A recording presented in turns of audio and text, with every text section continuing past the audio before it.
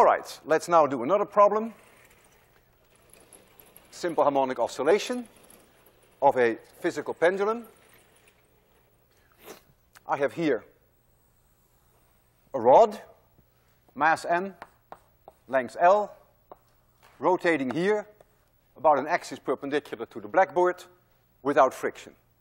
Here is the center of the rod, and let this angle be theta. There is a torque relative to point P. There is also a force that goes through point P. I'm not even interested in that force. I know there is here mg.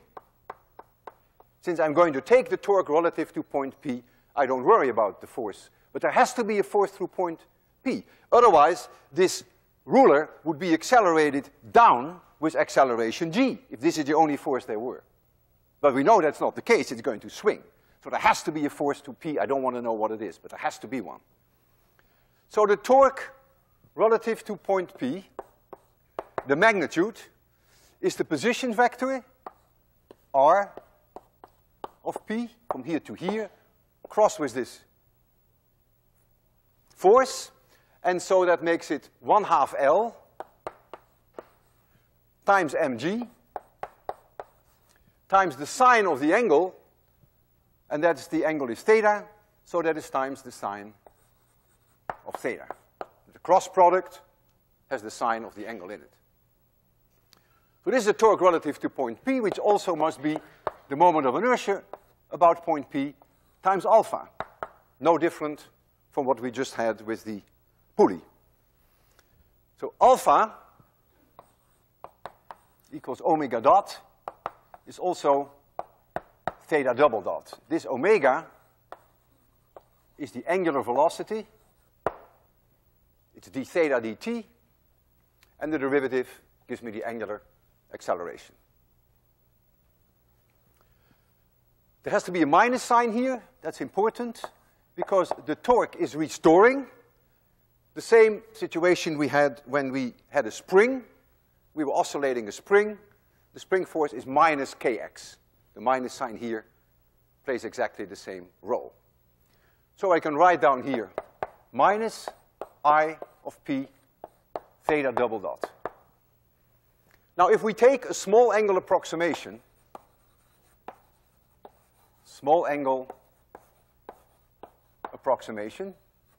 then the sine of theta is approximately theta if theta is in radians. And so I can replace now the sine of theta here by theta. And so now I find if I bring this to the other side, I get theta double dot plus 1/2 L m g divided by the moment of inertia about point P times theta equals 0. Needless to say that I'm happy like a clam at high tide because I see here an equation which clearly tells me that we have a simple harmonic oscillation. Theta double dot plus a constant times theta is 0. And so we must get as a solution that theta must be some maximum angle times the cosine of omega t plus or minus phi. This omega has nothing to do with that omega. This is the angular frequency. This is related to the period t of the oscillation, which is 2 pi divided by omega. This is a constant. This omega is not a constant. It is unfortunate in physics that we use the same symbol. The angular velocity is 0 when the object stands still, is a maximum when the object is here. That omega is always the same. It's related to how long it takes to make one oscillation. Both are called omega, both are radians per second. Couldn't be more confusing. All right, if we find I of P, then we can solve for the frequency, angular frequency, and we can solve for the period. So let's calculate the moment of inertia about point P. In order to do that, we have to apply the parallel axis theorem, because you will probably be given the moment of inertia for rotation about the axis through the center of mass, parallel to this axis. And then you will have to add the mass times the distance between these two axes squared to apply the parallel axis theorem. So this is the moment of inertia about the center of mass plus m times the distance squared, and the distance between these two axes is 1/2 L. So this is 1/4 L squared. I look up in a table what the moment of inertia is for rotation of a rod about its center. Perpendicular rod is perpendicular to the axis, and that is 1/12 mL squared plus 1/4 mL squared gives me 1/3 mL squared. So I know now what I of p is, and so now I can solve for the value for omega, the angular frequency. I'll do that here so that we keep everything on one blackboard. So this term here, which is omega squared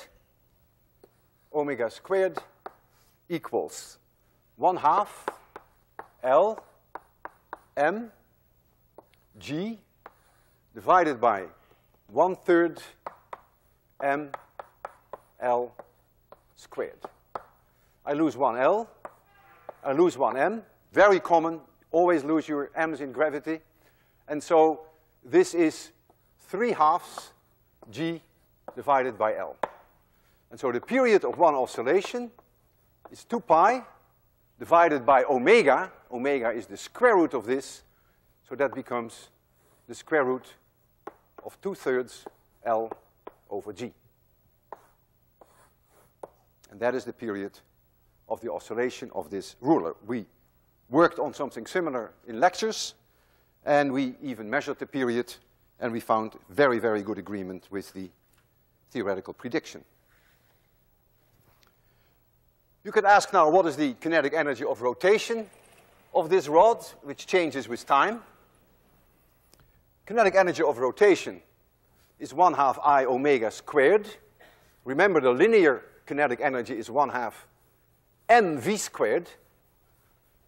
The m becomes I when you go to rotation, and v becomes omega. So the kinetic energy of rotation equals 1/2 I omega squared. This is I about that point P.